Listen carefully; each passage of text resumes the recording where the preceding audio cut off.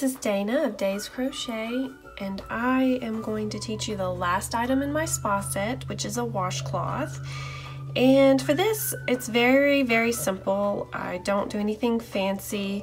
My washcloths take me a little bit longer to make. I try not to make things that are too time consuming that I sell because, you know, time is money. So I don't make a ton of these, but I do sell them very well. I'm almost guaranteed to sell every one of them. So people love washcloths, and I like to make these kind of large. Number one, I have huge hands and I can't stand little tiny rags that don't even cover my entire hand. So I make mine rather large, and I also make mine with a little hook, or excuse me, loop that is similar to my soap sack loop on the corner. That way they can be hung up easily for air dry. I am also using the Comfy Cotton Blend that I use for the rest of my items that I've already shown you how to make. And this particular color is my best seller, which is Flower Garden. There is a lot of yardage on these cakes, and you can get quite a lot of items out of it. From each cake, I usually profit about $40 to $45, sometimes $50, depending on what I decide to make with it. So to begin, you're going to need an eye hook. I went up a hook size from the face scrubbies and the soap sacks, if you've noticed. And the reason that I do that is because this is a really dense stitch pattern, and so I don't need quite so small a hook. And because time is money, I also feel like it goes a little faster with a bigger hook. You will also need scissors, of course, and you will also need a nylon transparent thread. This is to sew down the ends at the end, because I know that this is going to be washed quite a lot. And of course, you'll need a yarn needle to weave in your tails. Okay, so to begin, I've made a chain here to save time of 30. I crochet kind of loosely, so if you want to take out your tape measure and measure, mine equals about 9 inches or about 23 centimeters. If you would like to make yours bigger, it's really simple. It doesn't really matter. Just make an even number of stitches. And to begin the pattern that I use, I'm not sure if there is a stitch pattern for this. I thought I was doing the lemon peel stitch, but it turns out I am not. So I don't really know what stitch this is called, but it is a rather dense stitch. If you are familiar with the lemon peel stitch, that would work for this project as well. But I do it just slightly different. So what I do is I skip the first 2 stitches and I make a single crochet and a double crochet in that 3rd stitch from the hook. And then I'm going to skip a stitch and do a single crochet and a double crochet in the next chain. And I'm going to skip the next one and do a single and a double. And this is what I do the entire way across. And this creates just a very subtle ribbing pattern.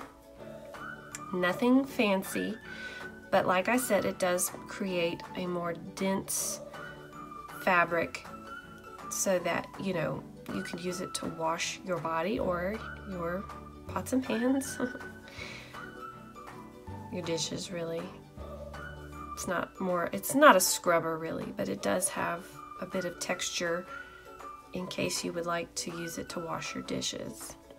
And again, I know this is not 100% cotton, and I know that a lot of people would probably disagree with me on this.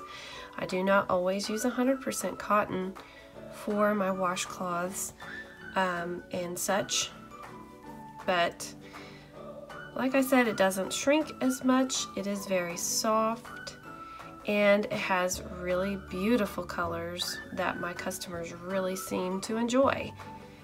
And I don't remember ever reading a law that said you had to do all of your washcloths out of 100% cotton. I'm nearly to the end.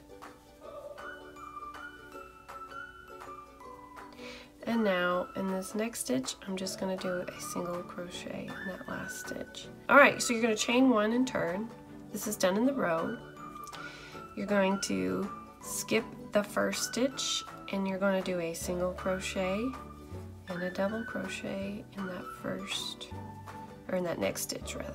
You're going to skip the next stitch, do a single crochet and a double crochet. So if you're paying attention to the row below, you're basically doing the single crochet and the double crochet in the top of the double crochet from row 1. All the way across.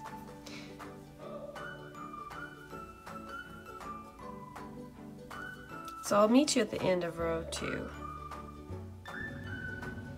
Okay, so I just finished making the last single crochet and double crochet of row 2, and I'm going to do a single crochet in the top of that last stitch there, and I'm going to chain 1 and turn.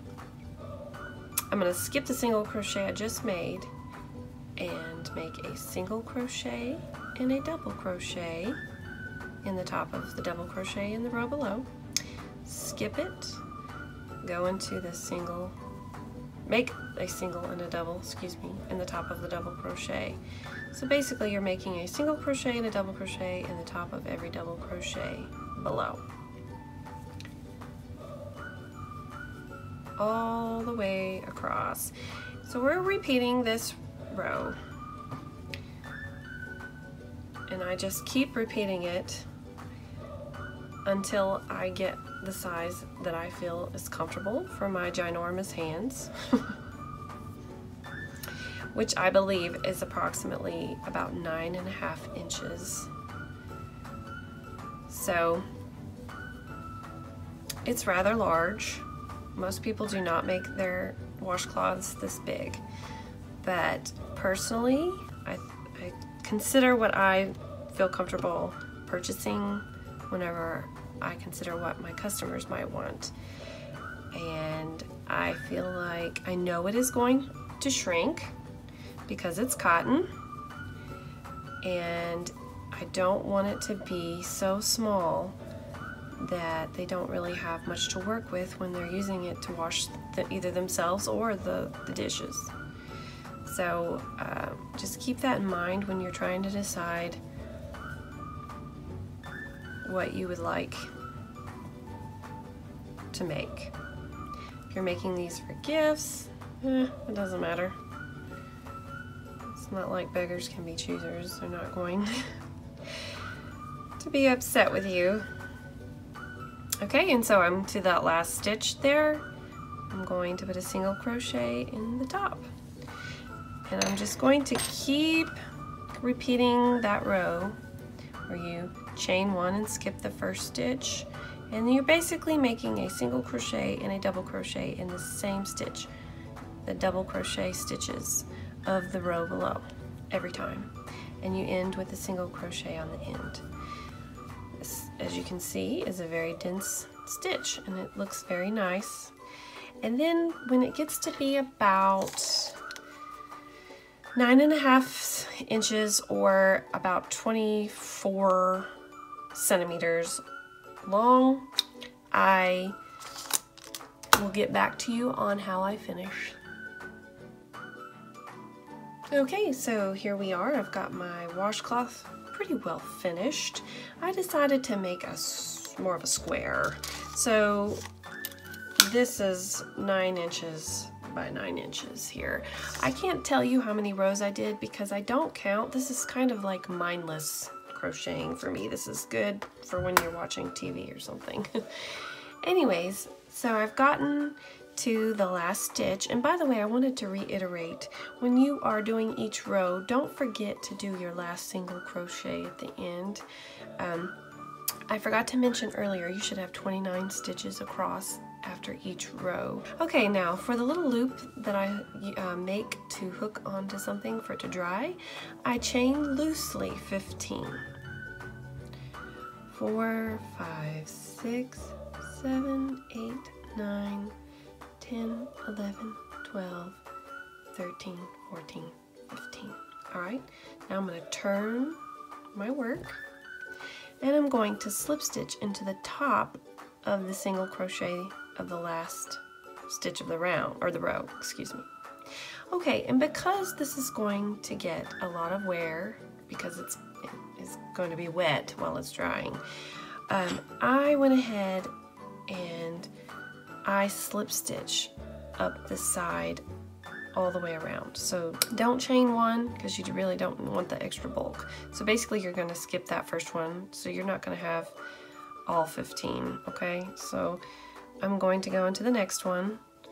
I'm going to slip stitch loosely all the way around till I get to the other side. And make sure you're not twisting your loop. Make sure you're going into consistently the stitches, whether it be the backbone or one of the side loops of the chain. It doesn't really matter for this, oops, because you are just reinforcing, but you don't want to twist it, make it look tacky. So when you get to the opposite end where you began your chain, you should have 14 because we skipped that first one. So here I am in the last one. Now this is up to you. You can go ahead and slip stitch back into the single crochet that you ended on the last row, or you can fasten off and then weave your end in real tight. I think I'm just gonna go ahead and slip stitch. And now I'm going to fasten off, leaving myself a bit of a tail.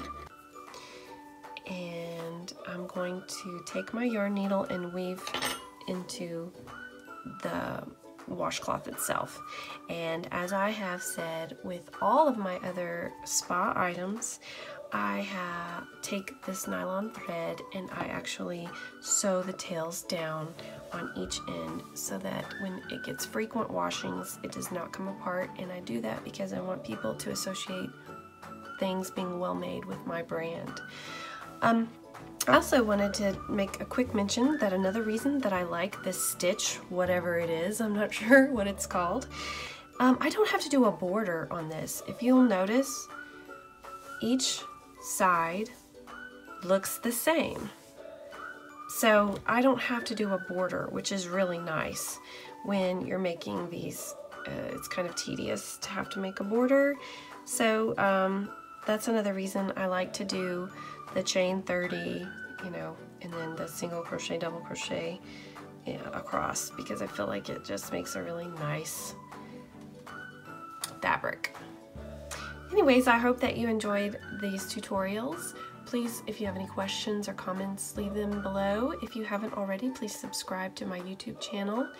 And if you have any requests of things you would like me to show you how to make, please let me know.